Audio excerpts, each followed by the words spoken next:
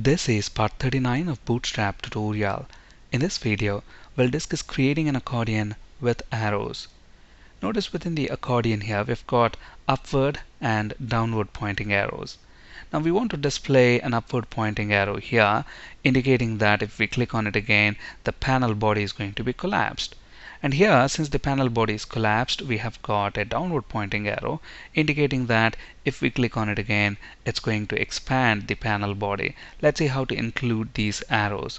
To get the arrows, we are going to make use of glyphicons. So to get the upward pointing arrow, we are going to use this glyphicon, and to get the downward pointing arrow, this glyphicon. Now if you notice where we want these glyphicons, we want them just before the panel heading. So before the panel heading within the HTML, I'm going to include a span element, and the class for this is going to be the name of the glyphicon.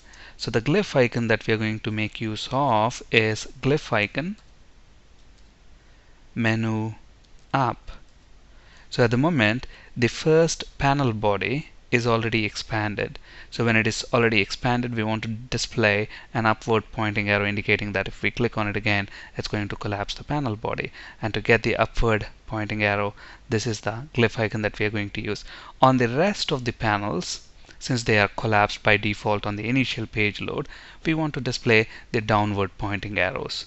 So let's make a copy of this span element and use it on the other panel headings. So this panel is collapsed at the moment, so we want to use menu down, and let's do the same thing on the other panel heading that we have. Let's save our changes. Now when we reload this page, we should get the glyphicons next to the panel headings. But at the moment, look at this, when I collapse it, the icon doesn't change. Okay, they are static at the moment. We want them to be dynamic. If we expand them, we want the arrow to automatically change to upward pointing arrow, indicating that if we click on that, it's going to collapse it. When I collapse it, it should automatically change to a downward pointing arrow. Now let's see how to get that in action. Now we have to write some JavaScript to achieve that. So let's flip to Visual Studio and let's scroll all the way down and write the required jQuery code. So what I'm going to do here is find an element that has got collapse class, okay, and then I am going to handle shown.bs.collapse event. So when this event is raised, we want to handle that. So when is this event raised? This event is raised when a panel is completely expanded. So when we expand an accordion panel, that's when the event is raised. Now if you look at the class that we are looking for, it's collapse class. So if you look at the panel body, for example, if you look at this third panel right here, so notice here we've got collapse class on this div element. Okay, so we are finding this panel body, and then we are handling the shown.bs.collapse event. So this event is triggered when the panel is expanded. When the panel is expanded, see, if it is initially collapsed, we have this image, okay, but when we expand it, we want to remove that image and display this image instead, which is an upward pointing arrow. Okay, so to do that, what I'm going to do is use $this keyword here. So what is this keyword going to do? This keyword is actually going to return this panel body div, and then on that I'm going to call parent function, which is going to return the parent of this div element. What is the parent of this div element? The parent of this div element is the panel itself. Okay, so within this panel, I'm going to find an element that has got this class glyphicon menu down. Okay, to do that, we are going to use find method. So find the elements that have got this class, because when the panel is collapsed, what is the class that we are using to display that downward pointing arrow?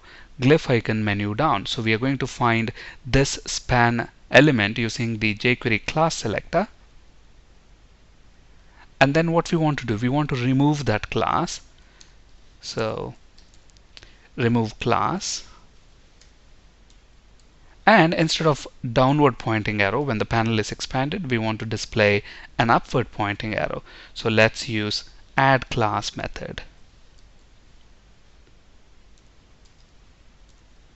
And instead of menu down class, we use menu up class. Okay, so let's save our changes, reload our page, and at this point, look at this. When we expand this, initially it is downward pointing arrow. When I click on this one, look at that, the panel expands, and look at what happened to the icon. It changed it to an upward pointing arrow. The same thing is going to happen with this as well. But now if I collapse this, look at that, it doesn't change to a downward pointing arrow because we haven't handled that event. So let's go ahead and handle that event as well, because when we expand it, we want to change the icon to a downward pointing arrow.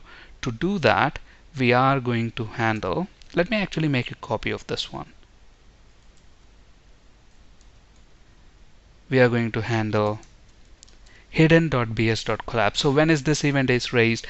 This event is raised when the panel is completely hidden from the user.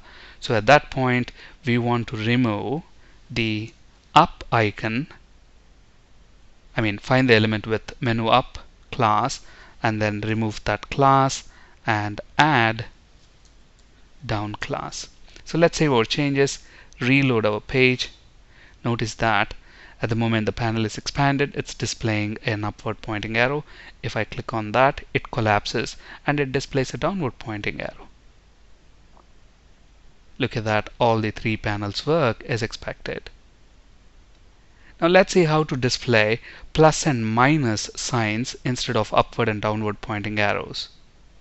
To display the plus and minus signs, we are going to use the respective glyph icons. So instead of up and down arrows, we want plus sign and minus sign. Look at the names of the classes: glyph icon plus sign, glyph icon minus sign. So first, let's go ahead and replace these classes. So instead of glyph icon menu up, we are going to use glyph icon minus sign, and here instead of glyph icon menu down, we are going to use glyph icon plus sign, and finally here as well, instead of glyph icon menu down, we are going to use glyph icon plus sign. And we need to change this jQuery code as well. So find the element with glyph icon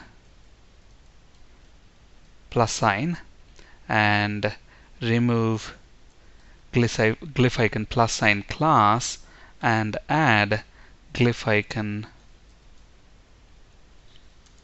minus sign class. And here we have to do the opposite. So we want to find an element with class glyph icon minus sign, remove that class and add glyph icon plus sign class. Let's save our changes, reload our page, and look at that. Initially when the panel is expanded, we have got the minus sign. If I click on that, the panel collapses and we have got a plus sign. Notice all the panels work as expected. Finally, let's see how to include these buttons here, expand all and collapse all.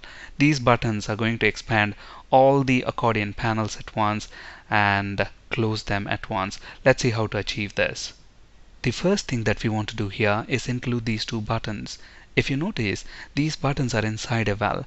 So let's create a val first. To create a val, we create a div element with class val.